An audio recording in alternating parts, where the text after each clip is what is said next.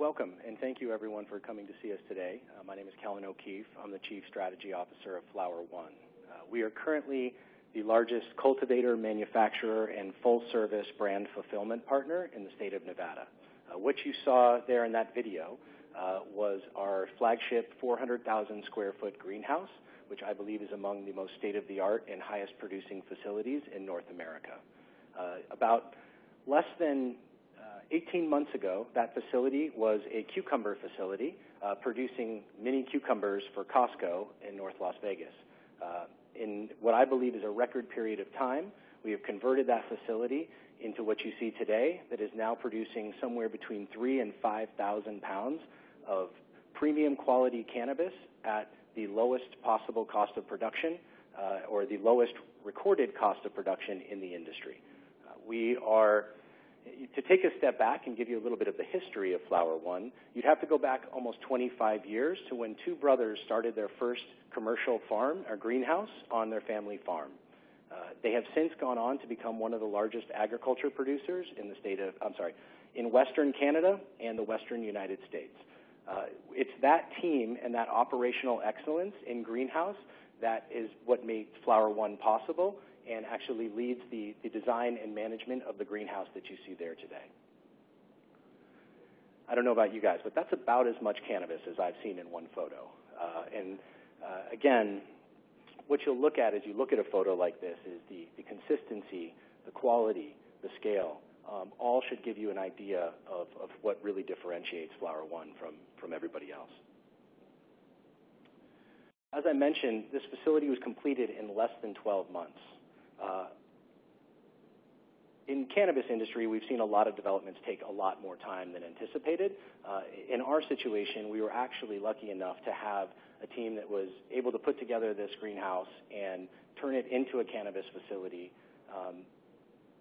in a period of time that is, again, truly remarkable for for cannabis or really for any greenhouse conversion whatsoever. The one thing I want to talk a little bit about is trust in cannabis. We talk a lot about the supply chain in cannabis, and oftentimes when we refer to the supply chain, we refer to it being broken. I believe both consumers, brands, and retailers do not trust where their cannabis comes from. Our goal is to change that and to provide both brands and retailers with a solution that allows them to scale their brands and do so efficiently. Our goal is to provide the highest quality cannabis through sustainable and responsible cultivation and manufacturing. We believe in a world where consumers know and trust where cannabis comes from, and we believe that brands deserve the right supply chain partners and manufacturing partners to bring their visions to life. And we're here to serve those brands and retailers alike. Unlike other businesses, you'll hear a lot about vertical integration. Our goal is not to be vertically integrated. Our goal is to provide people with a true seed-to-shelf solution. So we will not compete with the retailers, but we'll rather be the dispensary's dispensary, providing both the dispensaries with the opportunity to buy all of the branded products that they desire and the top brands in the industry, as well as providing them with their white label or wholesale needs to bring their generic or house brands to market. This gives us an incredible opportunity to really build an ecosystem and serve the dispensary and become their partner. We can help them capture margin that they're unable to capture through their own cultivation and production, as well as bring brands to life that we believe represent some of the best brands in cannabis. Those brands not only stand for something, but they also collect the highest possible margin in cannabis for the products that they represent. So whether that be flower in its flower form through the best genetics, whether that be edibles such as kiva, where you're having mints, gummies, chocolates, microdose that capture a significant premium comparatively to their counterparts, or the leading vape pens. We're bringing the top demanded brands from California and successful cannabis markets into Las Vegas and Nevada, and hopefully soon back into California as well. This is a little peek at a timeline, again, just highlighting how incredible the accomplishment was to take this greenhouse to where we are today. As you'll see, we just recently were licensed to sell cannabis out of the greenhouse in September. Since doing so, we've actually produced the #1 flower brand in the state. So Old Pal, also the #1 flower brand here in the state of California, is now the #1 flower brand in the state of Nevada, according to the data analytics platform Headset. We've also just recently completed the construction of our lab. This lab will allow us to convert all of our cannabis into not only distillate that we can sell into the wholesale market, but also distillate that we can convert into a variety of finished packaged goods that will service all of these brands and retailers that I've mentioned. Taking a little quick look at our snapshot here in Las Vegas. We have the 400,000 square foot greenhouse that I mentioned. Again, the largest greenhouse in the state of Nevada, and again, by far and away the largest cannabis producer in the state. We have a 55,000 square foot state-of-the-art production lab that is attached to this facility that gives us the ability to do a variety of different extraction methods, ranging from ethanol, butane, CO2, and even experimental new solventless forms and other extraction methods. In addition to that property, we have an additional site not attached to the greenhouse. This was the site of NLVO. It was an acquisition that we made as Flower One was entering the Nevada market. It was a 25,000 square foot indoor cultivation facility, as well as a small manufacturing space. We are in the process of converting that space into somewhere between most likely a 50 and 60,000 square foot state-of-the-art commercial kitchen. That commercial kitchen will be home to some of the most successful edible brands in the space, and we're really thrilled to bring that to market. We've got the benefit of having partners like Treehouse, our real estate investment trust, that has allowed us to do that expansion and make those improvements in a way that's non-dilutive to our shareholders. Talking a little bit for a moment about how Flower One takes a look at markets and what starts to differentiate us between other cannabis companies. First and foremost, Flower One made a commitment from the beginning to be highly focused and focused on a single state like Nevada. Nevada was an incredible market, not only for the market conditions that I'll get into in a second and the size of the addressable market, but we take a look at things that I think other cannabis operators, due to maybe the necessities in the early days or their desire to grab as many sites as possible, they often were not able to look deeply into certain conditions that will make or break a cultivation site. Things like power, tax rates, the climate, the microclimate, the competitive landscape, the access to skilled labor force. All of these things are extremely important and can make a difference between a greenhouse being profitable or not. So everybody asks, why Nevada? Why Nevada? Well, there's a couple of reasons why Nevada. One, I think Nevada is probably the most attractive, is one of the most attractive, if not the most attractive cannabis market in the United States. If you look at the size of the addressable market, it's projected to have over $8 billion in sales by 2030. In addition to having a great sized market, what you also have in Nevada is a very limited number of licenses. There are only 62 dispensaries today, converting into 125 soon, but in total, you've got less than 400 licensed to service a very large market. There are no other commercial greenhouses or competitors for what we essentially do in Nevada. I also believe Nevada is a very important market to build brands. And one of the things that we're doing at Flower One is marrying our low-cost production with the best brands in cannabis. This partnership will allow us to move from being a cultivator and a wholesaler into what I believe to be, soon to be, the largest manufacturer of cannabis products in America. We've got some of the best brands in the world that are not only going to come with us from Nevada, but hopefully come back into California with us as well. You guys probably heard recently that we've made a decision to announce our expansion into California. California is, of course, the largest cannabis market in the world, and we believe the most important relative to building brands, and also happens to be probably the best place to grow plants in the world as well. The Central Coast of California is home to a number of different farms, ranging from berries to tomatoes to cucumber. Almost everything grows in the Central Coast of California, and I believe it's going to be a key place for cannabis cultivation, outdoor cannabis cultivation as well. We're looking to build two things in California. We'll have a high-tech greenhouse that will give us the ability to produce the highest quality possible, the highest product possible, a quality that will actually replicate or replace indoor. So we're talking about the top of quality relative to cannabis at the lowest possible cost for production. In addition to that, California presents an incredible opportunity to utilize outdoor cultivation to effectively create the lowest possible cost of production for biomass, as well as potentially lower-end brands or value brands that would be selling outdoor cannabis. So this collectively together between our greenhouse facility and our potential outdoor farms, we hope to be able to service the entire market and bring all of our brand portfolio from Nevada, in addition to new partners in California, online. As I mentioned before, the success of the greenhouse, I think, even took us a little bit by surprise.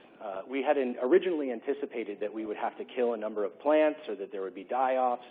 In fact, we have had more success and less die-offs than I think anybody in the history of cannabis. We expected to lose thousands of plants, and we lost only a handful of plants.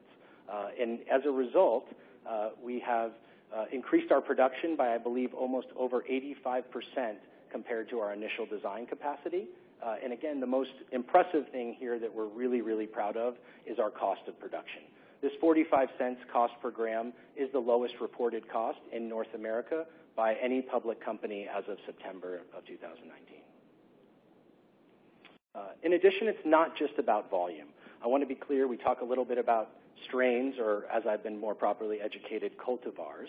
But this genetics and the genetics that we're bringing into the facility, we look to bring in the best in the world so that we can provide all of our brand partners and retailers with the best possible product.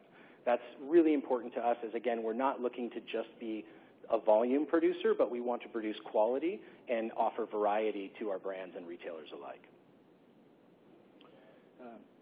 Our extraction capabilities, really proud of the team that we've built at Flower One. In addition to the greenhouse talent and the operational excellence that we've pulled from the agriculture space, we've got an incredible team of scientists and engineers that are working to scale the lab and take it to a place that even our brand partners probably never imagined. We've been able to create efficiencies that are unique. We're able to provide manufacturing support on all of the different brand rollouts that we're bringing into Nevada, and I think it's going to be really, as we've seen with our early brand partners, we've had great success bringing brands into the market, and we're excited to bring some of the best brands in the world back into Nevada as well. One of the things that's unique about another unique asset to Flower One is our relationship with the Dennis Group. The Dennis Group is one of the largest food and beverage design and build firms in the country. They build facilities for Kraft Foods, Procter & Gamble, Diageo. So again, this level of professionalism and expertise is something that we're proud to partner with, and we're proud to also have an exclusive with that group for cannabis for North America. Due to the regulations in Nevada, we are actually responsible for everything from the seed to the shelf. So sales and marketing efforts are part of the Flower One offering as well. So we provide a full turnkey solution for our brand partners entering the state. We're able to utilize the sales relationships, just-in-time delivery experience that we have from agriculture, and we've combined that with some of the best sales talent from cannabis to build a true sales force in Nevada that we're extremely proud of, and that I believe will soon take Flower One to a leading market share position. So we talked a little bit about our production and how that translates into our relationships with brands. And of course, I'm sure many of you are wondering, well, how does that actually work? How are you guys compensating brands for this? So we work on a royalty or a licensing fee. And we're not just making this up at random, and we're not making it a flat or fixed rate. We're working with brands to determine what margin they're able to capture, and then pricing their royalty rate accordingly. So this gives us an opportunity to work with brands that are charging a premium and significantly more for their products, as well as offering the cheapest product in the state in every category as well. And that's something that we plan to do to make sure that we have a fully robust offering, so we can go to a dispensary partner or a delivery partner, and we can provide them with effectively everything they would need to fill their full menu or shelf. So talk a little bit about brands and who and why. Some of these brands here you'll see today, very, very proud to call our partners. I believe that one of the biggest misconceptions in cannabis is that there are no cannabis brands. I think that's something that people outside of cannabis markets often talk about, and just because those cannabis brands have yet to penetrate, let's call it the nation. But when you go inside of cannabis markets, you actually see that there are established brand players that have built brands and have built brand loyalty. And that's something that we take a really close look at. Brands need to mean something. They need to stand for something. And then, of course, we also look to have complete partners on the other side of the table. So we're looking for brands that are well-capitalized, professional, compliant, and on the cutting edge of their relative fields. So I think with that, guys, I'd love to open it up for questions. I think we've, right now we're at an incredible inflection point for Flower One, where we're looking to bring this greenhouse to life, bring all of these new exciting brands to Nevada, and get ready to announce our sites in California and our expansion into new markets. So this is a very exciting time, and I'm happy to be here with you guys, and I appreciate you guys taking the time to be here. So with that, I'll open it up to questions. Sure. So obviously, your cost per gram is quite interesting because I'm assuming that a lot of this is commoditized.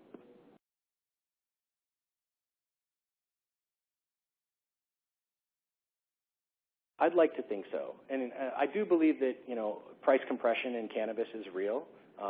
We can argue about whether or not it's a commodity and how long it'll take to reach the bottom, but I believe that it's not just about price, but it's also about quality. So what I think is really important for us is we believe the greenhouse and the high-tech greenhouse, where you have a completely controlled environment, will actually replace indoor flower, and that we will be able to produce flower that is indistinguishable, if not superior to indoor flower, in a very short period of time. That is not only something that's great due to the efficiencies we're able to capture, but I also believe that that's better for the planet. The carbon footprint of our facility comparatively to that of indoor is obviously much, much lower, and I think that that's something our industry needs to also take a close look at. Sure. Yeah. Can I expand on that question? Absolutely. Just from what you said, that you see yourself moving into that ESG kind of concept where environment is sensitive and all that stuff. Absolutely. In our California facility, we have a lot greater solar plans than we do in our Nevada facility. We do have solar going into Nevada in certain places, but it's, again, we're more space constrained in Nevada, which makes it challenging. But in California, we plan to use quite a bit of solar, and ultimately that could end up covering a good portion of our energy consumption. Due to the way that we look at efficiencies, everything from water use to chemical use to fertilizer use to all of it is effectively taken into the way that we operate the facility, and those maximizing for efficiencies oftentimes results in a much lower carbon footprint. Anybody else? Sure. You mentioned your failure rates were much lower than you anticipated. Healthy plants. That's the reality, right? I mean, I think even, given our team's expertise in agriculture, they were still coming into cannabis, or many of the team were coming into cannabis for the first time. So I think, not only were they doing that, but they were doing that in a greenhouse in Nevada, right, where you have unique temperature conditions and challenges.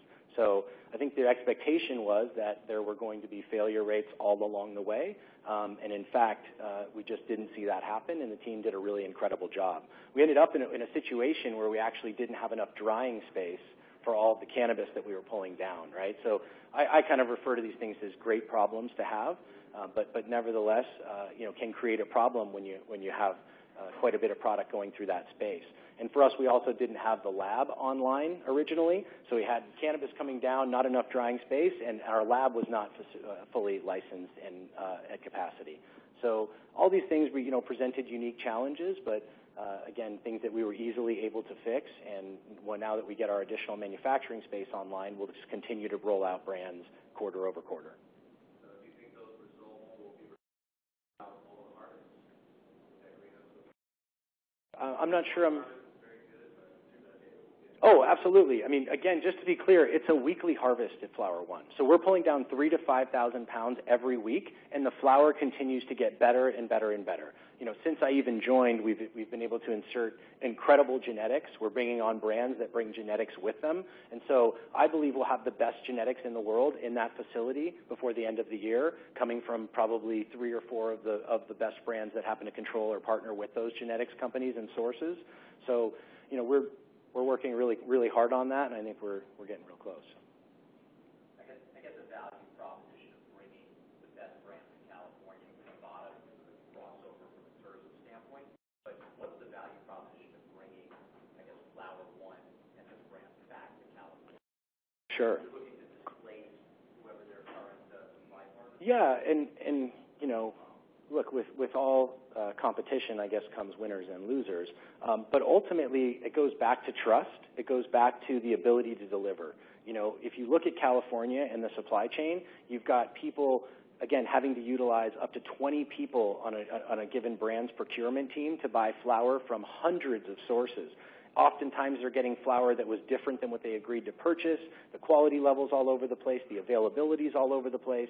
And oftentimes, when it comes to cannabis of a certain potency, they're unable to source anything at a fair price point for cannabis that is, you know, at an attractive potency from a THC perspective. So the ability to service both brands and retailers in the state is really important. And I think, you know, we, due to our cost of production and our capabilities on the manufacturing side, have a very, very valuable, you know, proposition for brands and retailers in the state.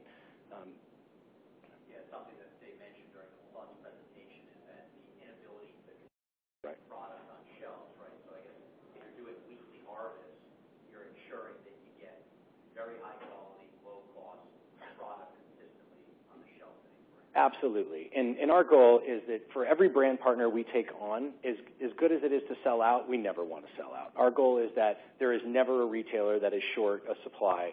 We plan to take on brands and roll them out and roll them into their full capacity so that, again, they can go out and do what they do best, and customers are not forced to, you know, ask questions like they did with Plus relative to why is your product only in the store half of the time.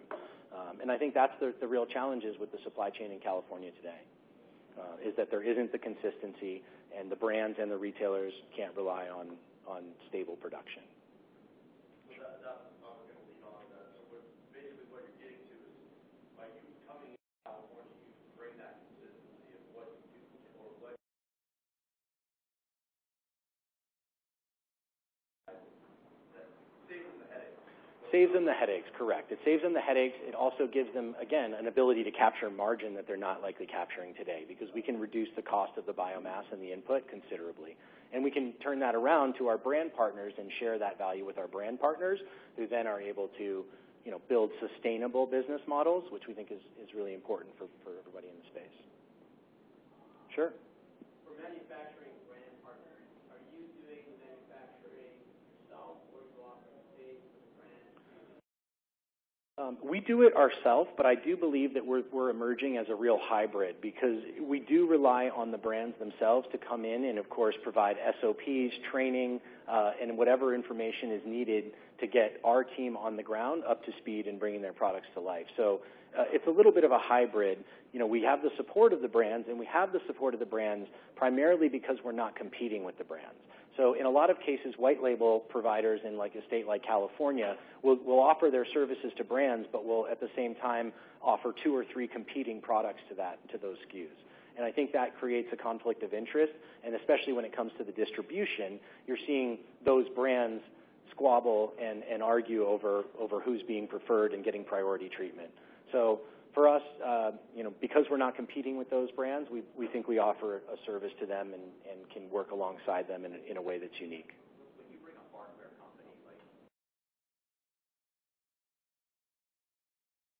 I know Sure. Keith and Old Tower, 2 of their Yep. fill partners, but do you have to separately bring the fill partners as well? We do. And that's because of the fact that we're, again, not trying to bring brands to market. We do have some house brands that were there through the acquisition that we made of NLVO, but for the most part, and again, all of our strategy moving forward will not be to launch those house brands, but to utilize partnerships like G-Pen and to offer their services, and by having their filling machines and that relationship, we're able to offer their cartridges and filling to all of our brand partners. And we will be, device or hardware agnostic as well. So we'll likely be filling for a variety of filling partners over time based on the brands that come to us and based on the hardware that they want us to fill. Sure. What is your footprint on sales and distribution? Yeah, so we're still in the works of perfecting this aspect of our organization, because as you can imagine, the successful brands also want to have boots on the ground in the market. And whether that be through a sales effort or their so-called brand ambassadors, it presents a unique challenge. Now, I look at it as an opportunity because we have an incredible amount of human resources chasing the same goal. The key is to figure out how to align those parties and get them working together. I think we can learn a lot from the alcohol business and partners like Southern Wine and Spirits, who are, potentially looking at coming into the space in the near future. I think we can learn a lot from how they interact with alcohol companies, how their reps are able to, effectively work on multiple touch points alongside the company's reps and working together to maximize the value of those accounts. But we still need to build that program and set it up in a way that again, utilizes the teams from the brands as well as our team on the ground at Flower One. I think, one more, and that's... I just wanted to kind of ask you about your real estate. Sure. Yours is obviously Brian. It's Brian. But I know we want the little one. They got a big one. Yeah, that's the good point, right? There's some confusion around that, and because we did a sale leaseback with Treehouse, and people had asked us if we had sold the greenhouse for $20 million, which was, of course, not the case. The site that we did the sale leaseback for with Treehouse was for our state-of-the-art commercial kitchen. So that was the former indoor cultivation space that belonged to NLVO that we've now converted into our state-of-the-art commercial kitchen, or are converting, I should say. You sold me the $125 million facility for 20. Yeah, true. No, but as you move into California, right. Obviously real estate prices Sure. a lot higher. Does someone like you help? Yeah, and that's the beauty of having partners like Brian and Treehouse, and is that they provide us with an access to non-dilutive capital and ability to expand without having to raise additional debt and equity as well. So that's an exciting optionality for us. We also have the ability as our internally to purchase real estate and make sure that our company's set up in a good position to actually go to Treehouse with the right opportunity. Thank you very much. Thank you, guys.